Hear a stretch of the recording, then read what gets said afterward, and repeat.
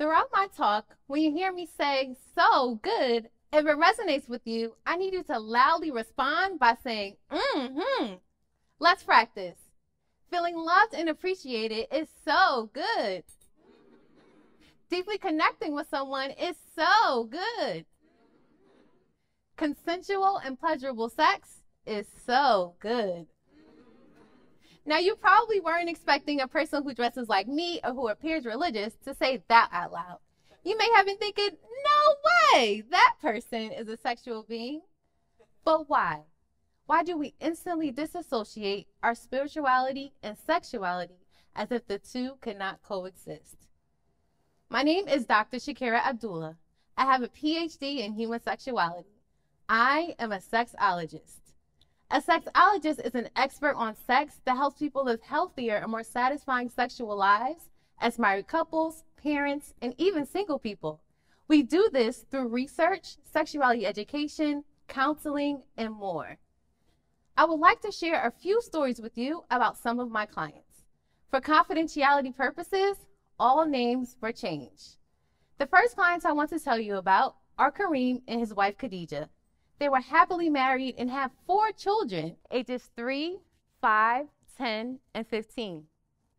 Kareem and Khadijah were both born and raised in Muslim households, religious households, to parents who loved them, showed them all the affection that a child could ever ask for. But their parents never talked to them about sex, their bodies, or relationships. This was a problem. Kareem and Khadijah felt sex and their sexuality was a dirty thing since it was such a hush-hush topic in their communities growing up. Sex being considered a dirty word is a common misconception amongst many people. Even though many religions, such as Islam, view sex as a beautiful gift from God and a special privilege to be experienced within marriage, Kareem and Khadijah still held on to these feelings of shame about sex. To them, sex just did not feel good to talk about out loud. Kareem and Khadijah came to me because they wanted to feel comfortable with talking about sex, not only with each other as a couple, but talking to their children about sex too.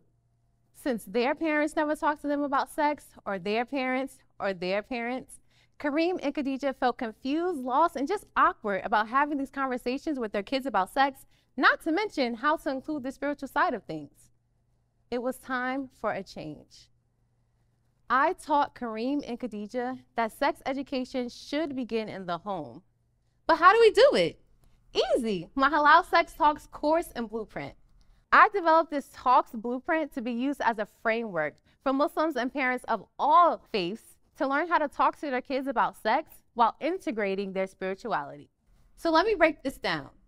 The top portion of the chart is the action point, while the bottom portion is a spiritual reminder to help parents with the action.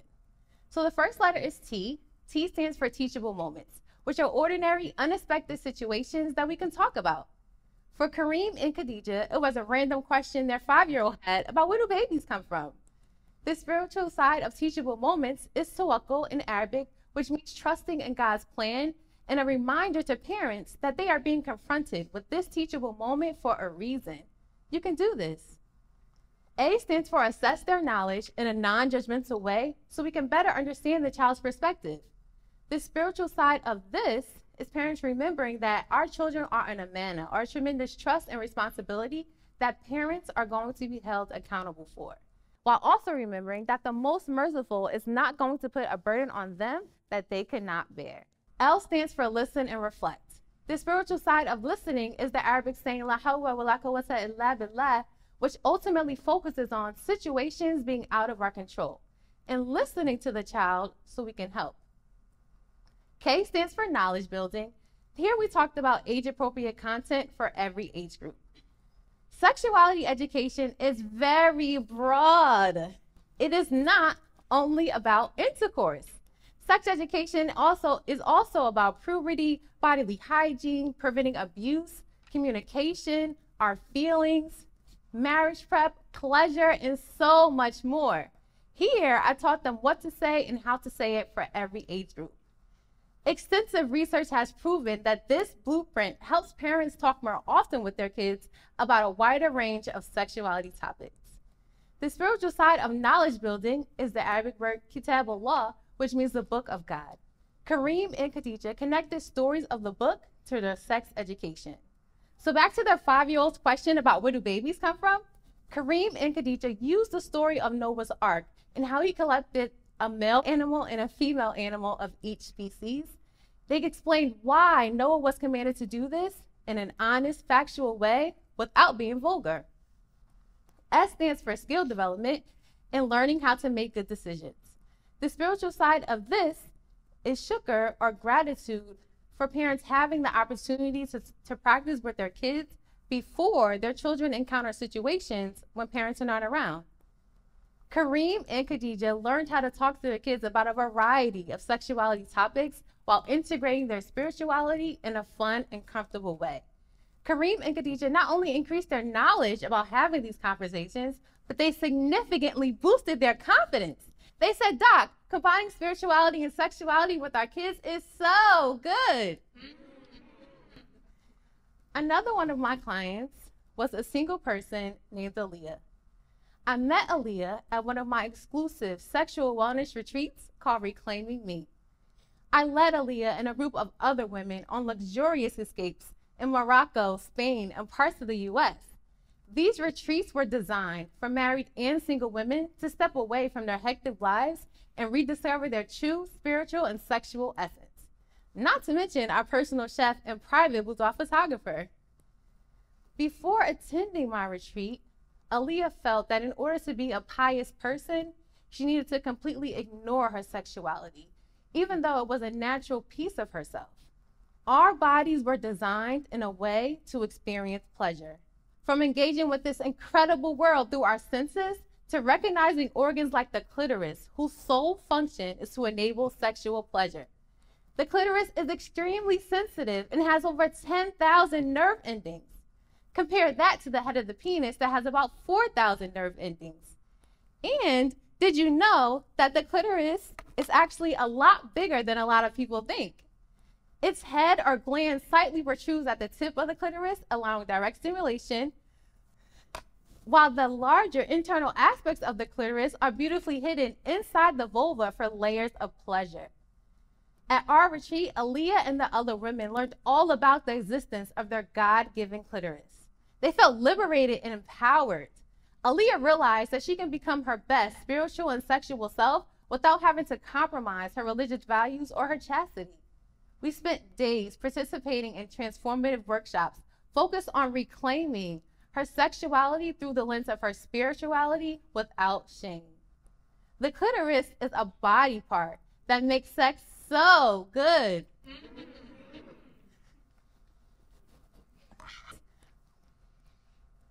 The truth is, our spirituality and sexuality can complement each other. Maintaining a healthy balance between the two can lead to deeper connections with the Creator and our loved ones, inner peace and gratitude for our amazing bodies inside and out, and mind-blowing sensational sex with your spouse where you feel safe enough to be unapologetically you. The last story I want to share is not about one of my clients, but a close friend of mine. As part of our sexuality is our reproductive health, I want to share her story. Her name is Rebecca. She's vegan and only eats plant-based foods. Rebecca found out she was pregnant and was so excited. You see, Rebecca experienced many fertility challenges in the past, so this pregnancy meant the world to her. One day, Rebecca called me almost in a panic because she just found out her iron levels were extremely low. And although this was common for a vegan diet, Rebecca knew that I wasn't only a sexologist, but also a family nurse practitioner with experience with helping sustain healthy pregnancies. I could hear the fear in her voice, so I invited her over for dinner so we could discuss this further in person. I prepared dinner thinking to myself, now I know meat products are a great source of iron, but for Rebecca, meat is not an option as it goes against her values and beliefs as a vegan. So what can I do? I can look up delicious vegan recipes and offer her plant-based options like lentils, spinach, and kale for dinner.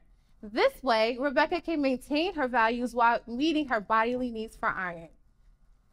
Based on my recommendations, Rebecca was able to add iron-rich vegetables and beans to her daily diet and ultimately gave birth to a healthy baby girl. Similar to vegans choosing to let their values guide their food choices, religious people choose to prioritize their faith by following guidelines with sexual behaviors. Now, this does not mean that any of the two are missing out. Similar to a vegan trying new tasty plant-based recipes to satisfy their cravings, a religious person can enhance their sexual well-being by trying new pleasurable experiences that align with their beliefs. These people have simply decided that the best thing for them is to let their values and beliefs shape their actions. In closing, our sexuality involves our entire human experience. It is as broad and unique as we are human beings. Religious and spiritual people can still learn about new pleasurable experiences that align with their beliefs and practice them. I challenge you to be open to trying new things within those boundaries, but without feelings of shame or guilt, as experiencing pleasure is your birthright gifted to you by your Creator. Enjoy it. Become your best spiritual and sexual self and feel so good. Thank you.